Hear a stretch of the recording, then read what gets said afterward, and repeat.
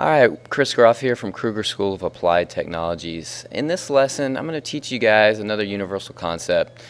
Basically, this is the Fling assignment, or Fling project that we worked on. I'm going to show you how to add in a little energy canvas that will add basically a little bar. So like as you collect your pickup, it will add to this, okay? And then when we get to a certain amount, it'll bring up a win label. So on your Fling, you want to open that up. You want to add in a canvas from drawing and animation. Rename it energy canvas. And then on the properties, you can pick a paint color. You want to adjust the width to 200 pixels and the height to 10 pixels. And that'll be the thickness of the bar. Also, you want to add in a label below it that says you win, and we'll go ahead and we'll hide that label. I'm going to run through the blocks on how to do this. First thing we need to do is go to variable, and we're going to set up a variable called energy, and we're going to give this variable a value of 200. And if you just left click on your screen and type in 200, it should give you that block to fill it in. Okay. Underneath it, we're going to create our first procedure, and this procedure is going to be called draw energy line.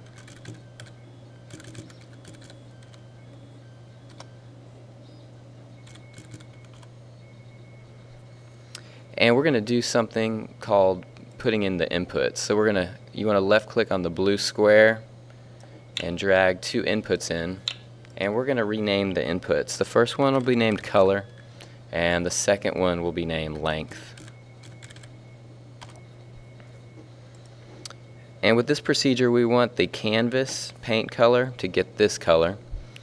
So where we put energy canvas, you want to go there, and you want to go to dot paint color. So we're going to set the paint color to the color here, and we're going to set the draw line. So we'll go back to the energy canvas that we put in, and it's called energy canvas draw line. And for the length, we're setting the length to the x2. The rest of the values will be at 0. So you want to give it, if you just type 0, you can duplicate those blocks and plug them in. I'll scroll down. We're going to create another procedure, and this will display the actual energy. So we're going to name this one display energy.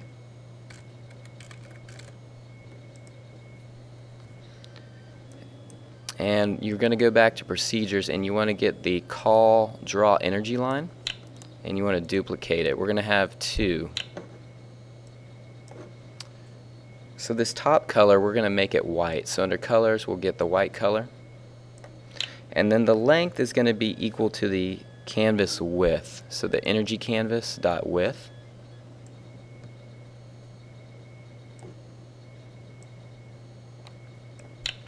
The second color, we're going to set it to red, and the length is going to be equal to the variable energy up here. Okay, so that should be set at 200. And then after we have that, our last one, we're going to create another procedure, and we're going to name it update good guy. This is the good guy's energy. So as he's collecting the pickup items, his energy should be going up. So we want to set the global energy. So we're going to go, I'll bring this variable down so I can do them at the same time. And actually, I'm going to adjust this. Let's put it at 20. We're going to set global energy, and we'll use the plus sign.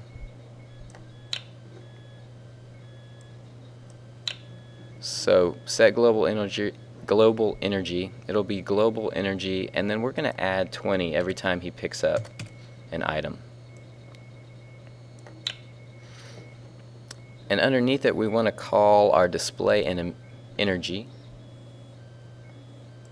So that'll call the display energy procedure, which will show the lines. And we also want to do a test so we can make our game win. So we'll go to control, if then, and we'll get the global energy.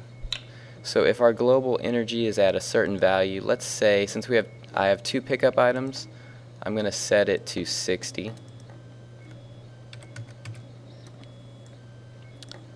So when the global energy gets to 60, it's going to display the win label.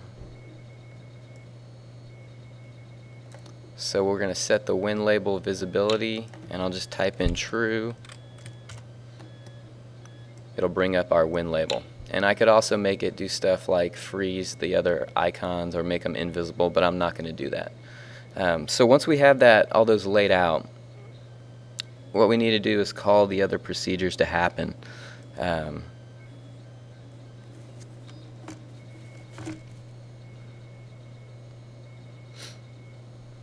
So we've got this display energy coming up when this happens. This update good guy needs to occur when the collision happens. So you need to go to your collide with and expand the block. So every time the image sprite collides with a reward, it'll happen.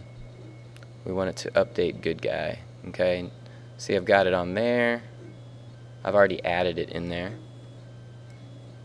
And I've got it here as well. So those will come up.